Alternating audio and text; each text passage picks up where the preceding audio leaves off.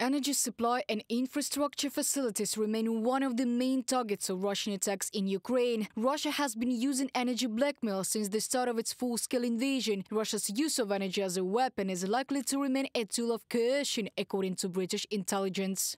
It is highly likely that Russia will continue to use energy as a weapon for global economic gain and political influence, signifying the link between energy, security, political and military objectives, from a UK Ministry of Defense report.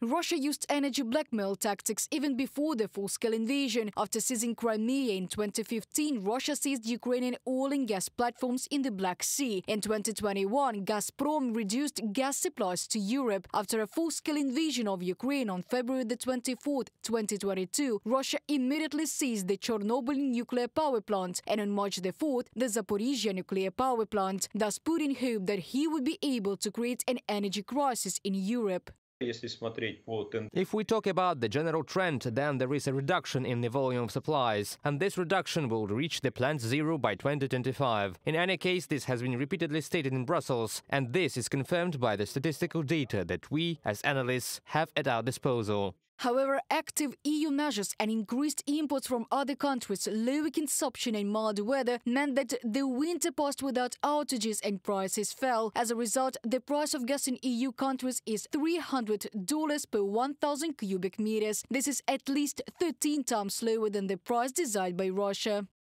Analysts say the decision to store gas in Ukrainian underground gas storage facilities has helped energy groups and traders withdraw only relatively small volumes from storage facilities in the European Union, keeping gas prices low and making it easier to restock supplies. In addition, European traders managed to earn about $320 million by storing gas in underground gas storage facilities in Ukraine, from a Forbes article. As a result, Gazprom actually lost its main market in Europe, which brought it tens of billions of dollars each year. Natural gas supplies in 2023 decreased to 28 billion cubic meters, whereas a year earlier, Russia supplied almost 64 billion cubic meters of gas to Europe. At its peak in 2018-2019, the annual flow reached 180 billion cubic meters. In addition, half of Russia's oil and petroleum products exports in 2023 went to China, while India's share grew to 40% in 2 years. Europe's share of oil exports from Russia fell tenfold to about 4–5%. The world does not stand still. Technologies do not stand still. And now the gas market has become a global. And now the world natural gas market has become as global as the crude oil market was 50 years ago. Nowadays, natural gas liquefaction technologies are so economically attractive that there is no longer a need to use exclusively gas transported through pipelines. At the end of 2024, the transit of Russian gas through the territory of Ukraine will cease according to the agreement concluded in 2019.